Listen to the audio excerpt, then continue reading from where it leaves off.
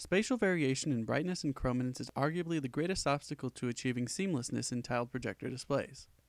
In this paper, we present a new method that addresses both the variation in brightness and chrominance in such displays, by morphing the spatially varying color gamuts in a smoothly constrained manner.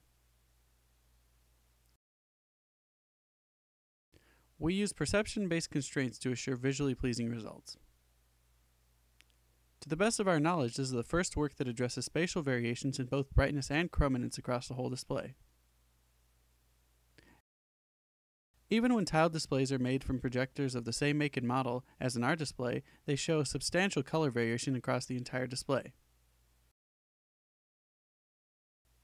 We visualize the spatial variation in color gamut here.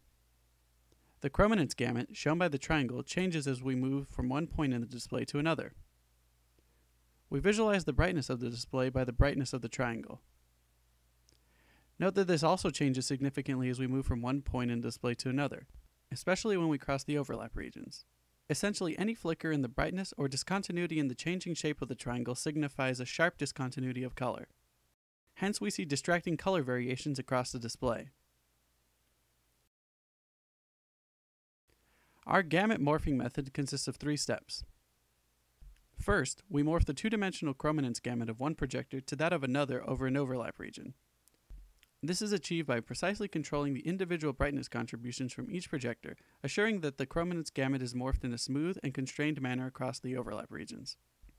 Although the chrominance gamut now morphs smoothly across the display, we can still see fast changes in brightness.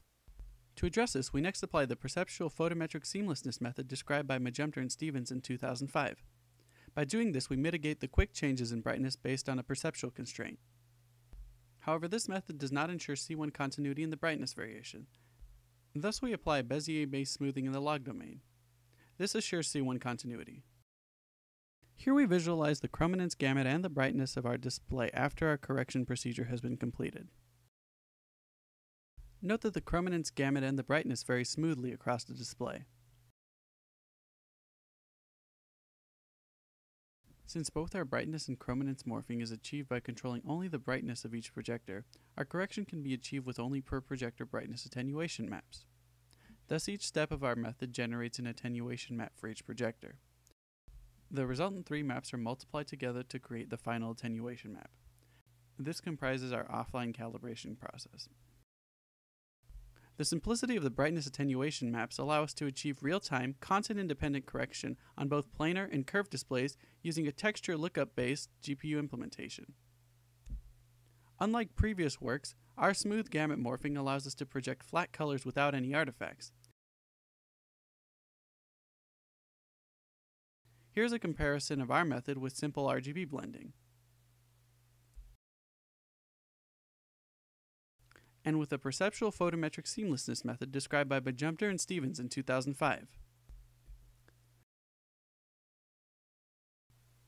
Our method has realized, for the first time, a truly seamless tiled display whose constituent projectors cannot be detected by observers.